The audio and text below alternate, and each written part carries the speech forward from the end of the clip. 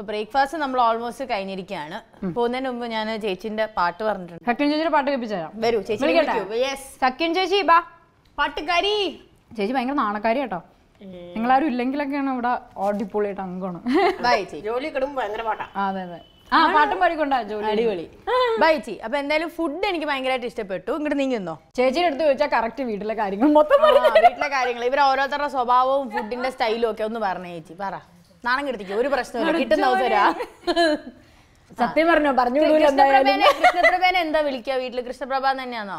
അത് കൃഷ്ണന്ന് വിളിക്കല് പാറുന്ന് വിളിക്കും. ചേച്ചി വിളിക്കണ കൃഷ്ണ, അല്ലാത്തവരെല്ലാരും പാറുന്ന വിളിക്കുന്നത്. അപ്പൊ കൃഷ്ണേച്ചിക്ക് ഫുഡൊക്കെ എങ്ങനെയാണ്? നിർബന്ധം വല്ലതും ഉണ്ടോ? ഇത് വേണം അങ്ങനെയൊന്നുമില്ല, പാവക്കുട്ടിയാണ്, അത് കിട്ടണത് തിന്നും. അയ്യോ ശരി. ഇനി അടുത്ത മറ്റേ കുഞ്ഞുകുട്ടിയുടെ കാര്യം എങ്ങനെയാണ്? അതിന്റെ ഒന്നും പറയാതിരിക്കേ. അതിനെപ്പറ്റി പറയണ്ട. അതിനൊന്നും വേണ്ട. അതിനൊന്നും വേണ്ടേ?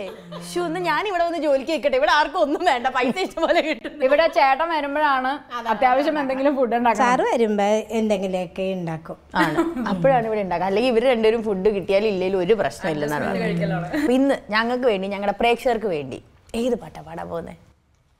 ചിരിക്കുമ്പോൾ കൂടി ചിരിക്ക. ഞങ്ങൾ ചിരിച്ചോളാം. പാടിക്കോ അപ്പം. ഓക്കെ, ധൈര്യമായിട്ട് പാടിക്കോ. ഇവിടെ നിന്നോ, നേരെ നിന്നോ. കൂടി ചിരിക്കാൻ 1000 പേർ വരും. കൈയടിക്കുമ്പോൾ നമ്മളെല്ലാരും കൈയടിക്കൂ.